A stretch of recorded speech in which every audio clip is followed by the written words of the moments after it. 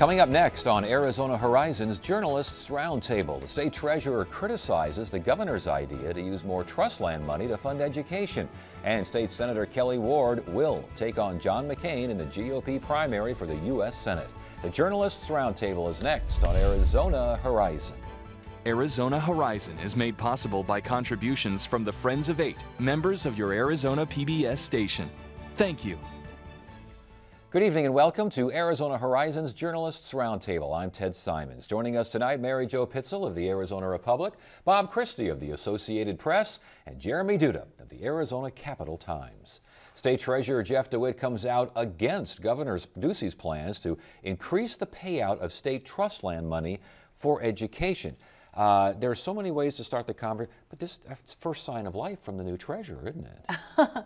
Yeah, he's been pretty quiet, and he, as treasurer, he's the steward of the state permanent endowment land trust, and he's crunched the numbers, got the same numbers that the governor used, and did his analysis and said this is going to erode the trust in the long run. This is not a good idea. This is not sustainable. Emailed his ideas to all 90 lawmakers, correct? That's correct, and it hit pretty quickly, and it was a decent analysis. I mean, basically the governor's plan is let's spend about $2 billion of the $5.1 billion state trust land, most of it in the first 5 years, some of it in the next 5 years.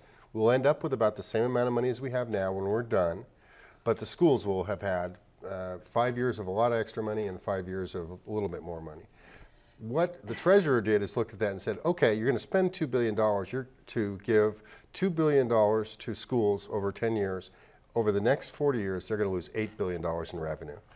He says it's just a bad plan. Well, and where he pointed out that he picked up where Ducey's analysis left off and showed us with a lovely graph, the fiscal cliff that's created when the Ducey plan expires, because the governor believes in sunsets, and his would end after 10 years.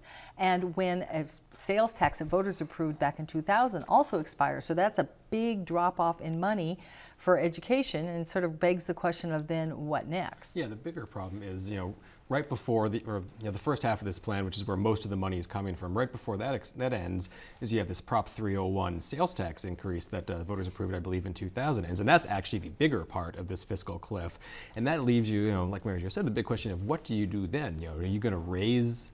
Is the state going to find $1 billion more for schools in its general fund? More likely, what we're going to see is people are going to try and re-up this Prop 301 tax. But you almost got to wonder, is Ducey setting the stage for people to try and push for another tax hike to replace this trust fund money? Because these schools aren't going to want to lose, and even if they get the 301 money back, they're not going to want to lose $350, $400 million just in one fell swoop. So you've got the lesser percentage there as far as the Ducey plan is concerned, combined with perhaps the loss of this 301. You're talking maybe $1 billion hit there. That's one argument. The other argument that DeWitt makes, and it's one that the treasurer needs to look at, is this isn't necessarily healthy for the fund. No, it's not healthy. I mean, you think about your 401k. When you retire at age 65 or 67 and you start taking money out of your 401k, you're not supposed to take out 5% or 10% a year out of your 401k for 5 years, because then what happens in the out years is that your income is greatly reduced. You're not supposed to spend the principal. And that's what the governor's doing. For a short-term fix, he's saying, we need the money for the schools. I'm against tax increases, so let's look at our 401k balance. And that's the important part of the treasurer's critique, is what it does to the fund. I mean,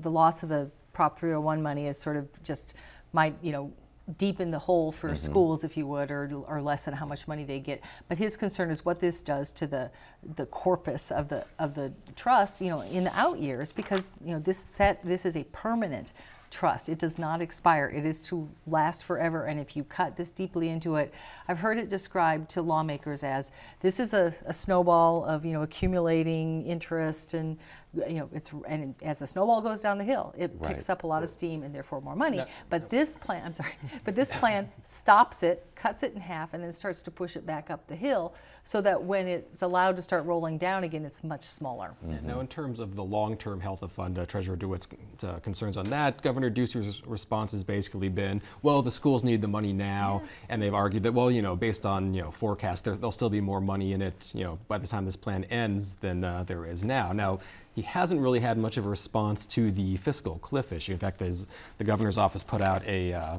memo to lawmakers more or less in response to DeWitt's criticism, and they addressed some of the more minor issues and a little bit on the long-term health stuff, but really no mention of the fiscal cliff. They mentioned that Prop 301 will expire in calendar year 2020 and say, well, it'll be up to the voter in the legislature if they want to decide whether to, renew that. But that's really the only addressing that. There. Yeah, Yeah, exactly. and Governor Ducey, obviously not a big fan of taxes. You got to wonder which way he'll go on that when the time comes. Right, and it's a short-term fix. There's no long-term solution here, and that's, I think, troubling to DeWitt, because DeWitt's looking at, he's supposed to make sure the land trust spins off 50, 100, 150, $200 million a year in perpetuity, not get a bunch now and then lower later.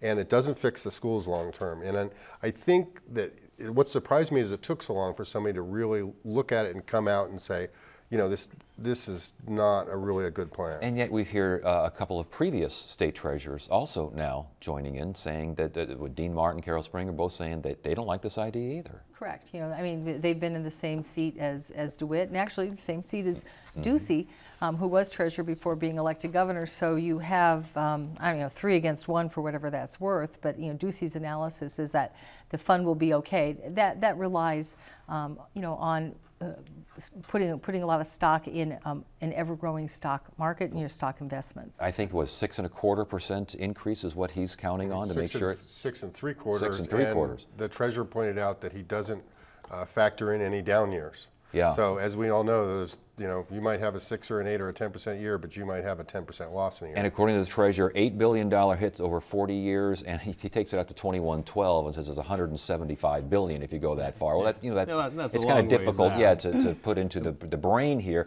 But is this getting traction, this criticism? I think very much so. I mean, we've already seen Democrats really railing against this plan for some of the same reasons. Now you've got to wonder, is this going to bring some Republican opposition once he puts this before the legislature, because they're the ones who are going to have to refer this to the ballot. And if you start peeling off Republicans, you only need to take away 2 in the Senate before presuming the Democrats go against it, which I think is probably highly questionable. But if the governor needs Democratic votes, all of a sudden, do they get leverage? What are they going to want out of this? It becomes kind of a mess. This could be his Medicaid expansion for all we know. But the alternative is the schools don't get the money. So then what? I don't know if that's the alternative or not. The alternative to this is a tax increase. Well, you cannot just say that that's not the alternative. You could say the governor will not do it and the legislature won't do it, but it is an alternative. Well, it's an alternative. It's not Right. viable. So That's I mean, right. so let's talk about viable alternatives. What happens? I think what you got to keep in mind is it's July. The legislature doesn't come back to work until January. There's plenty of time to work on language. The governor hasn't put together, or at least hasn't publicly released, any specific language on how this whole measure would be crafted. So maybe he would talk to DeWitt, or incorporate some of DeWitt's ideas. I mean, you've got it out there, in the public discussion. Right. And there's months before you're going to be seeing a bill drafted. And DeWitt did say, a better plan is to sell off some more trust lands, beef up the permanent trust cash balance, and then your interest off that will be higher. But that's one thing that the governor's office did address in this memo, is calling that very unrealistic. They're saying that to meet, to get the same amount of money out of increased land sales, you have to increase that. You have to sell $18.5 billion more land over that decade, I think. And the problem with that is the land sales, you can't just put up, as someone put it to us, you can't just put out a for sale sign. This follows market trends, market forces. They sell land when people want to buy the land. It's kind of hard to say we're just going to ramp this up and make it happen. Shaping up to be a major issue next session? Oh, most definitely. I mean, this will be a major issue, but don't forget, we also, the governor's plan doesn't address anything for the next year, the coming year for schools, and we still have the famous lawsuit that's out there, and the negotiations going on with the 3-judge panel. Well, that's interesting. Are you sensing among lawmakers that you talk to maybe a shift in attitude toward education funding? Are we starting to hear folks that were dead set against tax increases or additional funding and the whole 9 yards saying, the governor's saying the schools need more money? I think everybody says, the vast majority of lawmakers that I talk to all agree that the schools need more money. And as we've seen in the last few months, it's a major issue with the public. The solution is of course the tough thing. I mean, do you raise taxes? That's, as we've talked about, not likely. This is a plan, and that's the governor's hope, I think, is that here's the money. I can get you the money and not raise taxes. All right, let's move on here. Jeremy, Kelly Ward has announced that she will now take on Senator John McCain. Waited till Donald Trump left town, and everyone was very excited about that. Talk to us about this. Well, Kelly Ward's a state senator from Lake Havasu City. She's been flirting with this race for a while. Everyone figured McCain is going to get some sort of challenge from the right, just like he did in 2010 with Hayworth. Now, whether or not this is going to be as formidable a challenge, remains to be seen. That, in her announcement speech, which was up in Lake Havasu, not in Phoenix, interestingly enough, but she called it a David and Goliath race and said, well, remember, David won that one, but I'm not hearing that same optimism among, most political observers. She's very unknown. She's made a reputation at the Capitol, I think, as a pretty serious lawmaker, someone who she's carried some major bills. But to the general public, very unknown. Hearing a lot of skepticism about her fundraising ability and simply coming at McCain from the right. He's had these challenges before, and Hayworth, he beat him by almost 25 points. The impact of organizing a forum on chemtrails. This happened last summer, and Senator Ward made this happen, she said, because she had a lot of constituents who are very concerned about these contrails that streak across the sky, that are widely believed to come from planes and just be exhaust. But there's a whole school of thought that no, these are chemicals that the government, is dispersing on the public. So Senator Ward got 2 staffers from the State Department of Environmental Quality to come out to her district and hold a forum. And she maintains she's agnostic on the issue, but her name is going to be forever linked to chemtrails. Impact of going to the Clive and Bundy Ranch and showing support. Another issue that will likely affect Ward's candidacy, I think. This goes along with a lot of stuff that she's done. She's from the Tea Party wing of the Republican Party. She's pushed a lot of stuff that are federal pushback, that are don't trust the federal government, which are don't trust the NSA. Don't let federal people go in unless they check in with the sheriff. All these laws she's signed on to, these proposed laws, which haven't made it through. I think between the Clive and Bundy issue, where she went up there and basically cheered him on as he pushed back against the federal government, and the chemtrails things, there's plenty of ammunition for any good candidates committee to attack her. And we've also got defending Donald Sterling, the LA Clippers former owner, his right to say what he said, which was not good. Yeah, she said she was very concerned about what she viewed as an infringement on his free speech rights. And to be clear, she did not defend his the actual racist comments that got him banned from the NBA. But she did, for someone who's in a run for statewide office, it's probably not a statement you want to have on the record, just kind of defending Donald Sterling anyway. But McCain and his allies are already having a field day with this stuff. Remember, 5 years ago, McCain was very successful at painting Hayworth as an extremist who shouldn't be taken seriously, and he's very quickly got to work doing the same thing to Ward, and he's even gotten a little bit of help from people you would expect to help Ward. Some of the national groups are already saying or hinting they're not going to do much to help her. One told, I believe it was Politico a few months ago, we can't really spend money for her. They're going to call her Chemtrail Kelly, and making up. You probably don't want your allies making up nicknames for your opponents. So does a Matt Salmon look at this and say she can blaze the trail, and I'll come in a little bit later on and pick up some steam here? What do you think? I don't think that we're going to see a big name in this race. I mean, it's possible Salmon could get in. It's possible Schweiker could get in. That's the type of name you'd really need to knock off John McCain. But what's the upside for Schweiker, and what's the upside for them? Because they're in solid congressional seats. They're not going to lose. Right. I was just going to say, and especially with the Supreme Court ruling earlier last month, that basically leaves the congressional map intact. Both Schweikert and Salmon have very secure districts. Yeah, jobs for life. And Schweikert's pretty much ruled himself out already. Salmon still hasn't really made a final statement of what he's going to do, but it seems like the general consensus more and more is that he's just not going to take that plunge. What about Ken Bennett deciding to get into the Congressional District 1 race? Well, he said he'd been thinking about it for a while. I mean, actually, Ken Bennett's been thinking about running up in rural Arizona, years back. And then things intervened. He was tapped to become Secretary of State and served as Secretary of State. And most recently, he was weighing whether to run there or run in District 9, potentially taking on Kyrsten Sinema in the greater Phoenix area. Interestingly, he doesn't live in either. Well, he does live in District 9 currently, but does not live in CD1, but says, look, I've got a lot of rural ties. He's lived in Prescott most of his life. But Prescott isn't in CD1, but he would, but it's close, and it reflects the rural nature of that big congressional district. Yet he did not do well in the Republican governor's primary. No, he did not do well at all. So how much of an impact is that? How much political weight does Ken Bennett have these days? Well, I don't think he has a huge amount. I mean, you have to understand CD1 is a big sprawling district. I mean, he has some upside in that he's from the northern Arizona, or as Andy Tolman would say, I can see the district from my back porch. And so he's been up in the area. He knows the players. He's worked that hard. That's the part of the state that he worked hard as a gubernatorial primary candidate, is the north and the eastern tier. I mean, in all those little towns. So he's known up there. He might get some traction.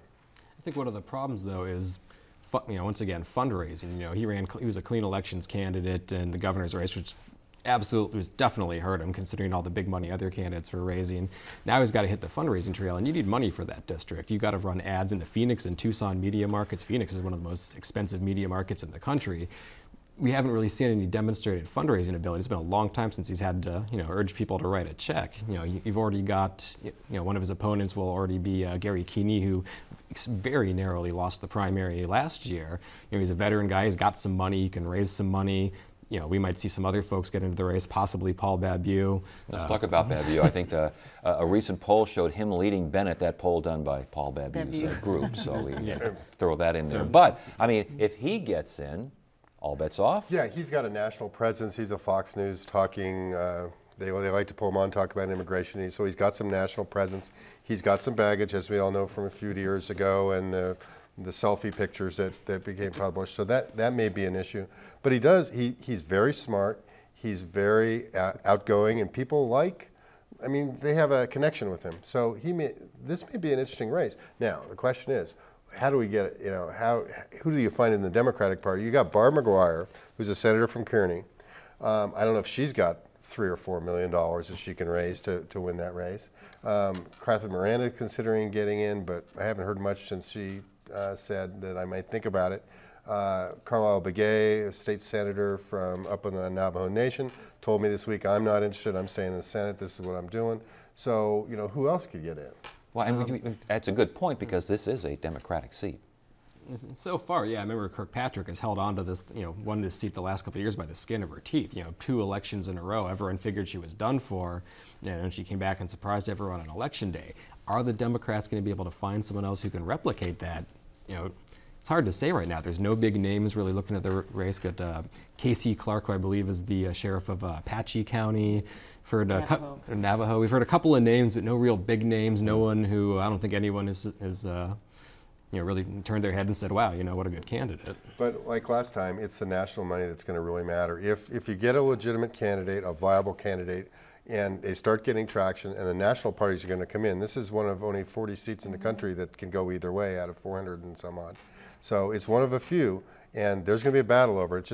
It's too early to really see how it's going to coalesce. I've heard former Flagstaff Mayor Sarah Pressler might be looking at it on the Democratic side as well. So she's got Flagstaff's in the district. It's the Democratic heart of that district, but she's said nothing yet publicly. Okay. A judge has ruled that Diane Douglas cannot hire and fire Board of Education staff. Diane Douglas is the superintendent of public instruction. She can't hire or fire Board of Education staff. Judge has ruled this. Diane Douglas apparently today said, oh, yes, I can. Yeah, well, what the judge simply dismissed this lawsuit. Douglas sued, basically saying she wanted the judge to say, I have authority over these people, and and I can tell you who to hire and who to fire and where you can have your offices. The judge said she felt like this authority rests with the board, but said this is an issue. There's really no issue here for me to decide. I'm just going to dismiss the case. Now, what we've seen today that Mary Jo's colleague reported is that she put out a letter to the State Board of Ed saying those 2 vacant spots you're trying to hire for, I have control of that now. So maybe that's the next lawsuit. What's going on here? I mean, is she just kind of what's happening? Well, I mean, you know, Superintendent Douglas, her suit didn't get anywhere with the judge in the lower court. Her attorneys already indicated they're going to appeal that.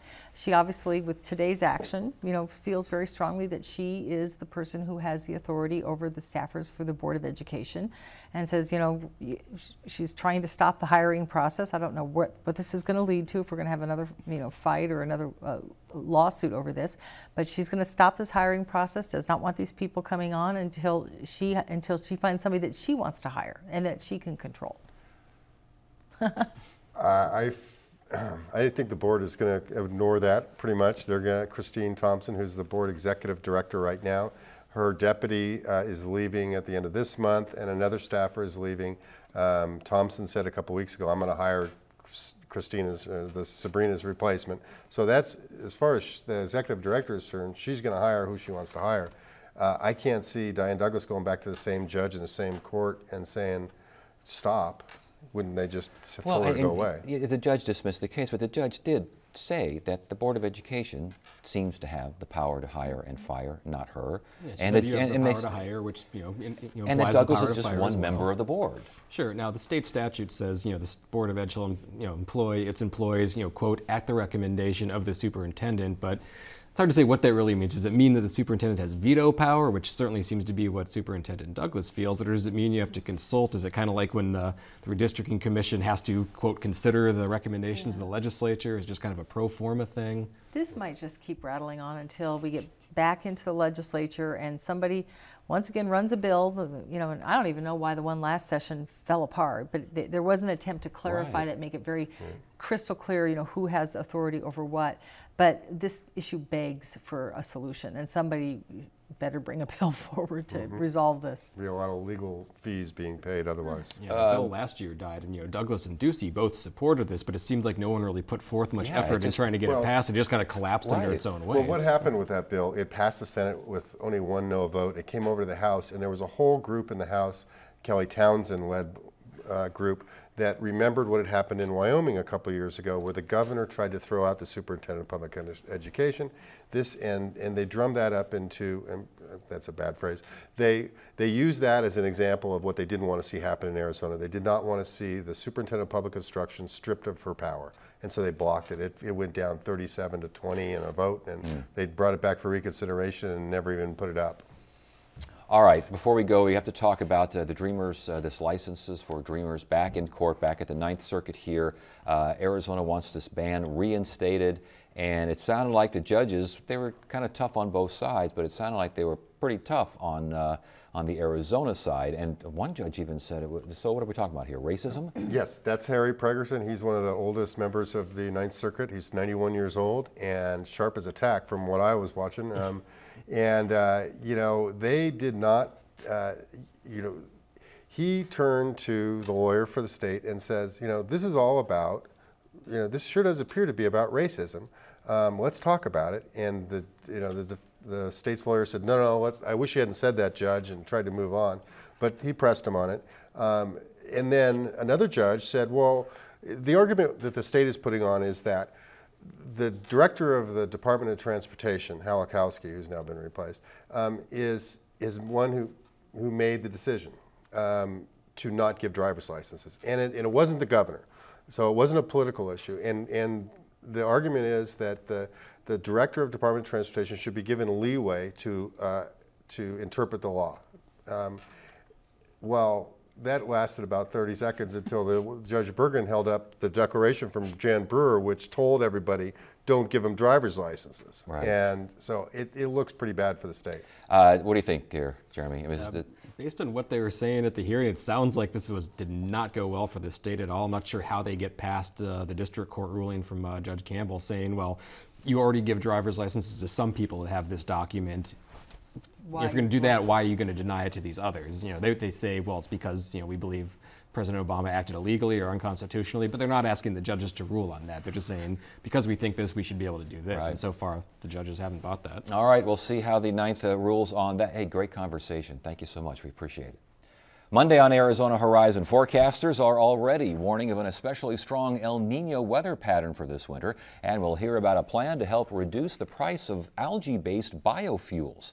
Those stories and more Monday on Arizona Horizon. Tuesday, we'll update the state's tourism numbers. Wednesday, the latest on the Pluto flyby with physicist Lawrence Krauss. Thursday, State Treasurer Jeff DeWitt explains his opposition to the governor's plan to help fund education. And Friday, it's another edition of the Journalists Roundtable. That is it for now. I'm Ted Simons. Thank you so much for joining us. You have a great weekend.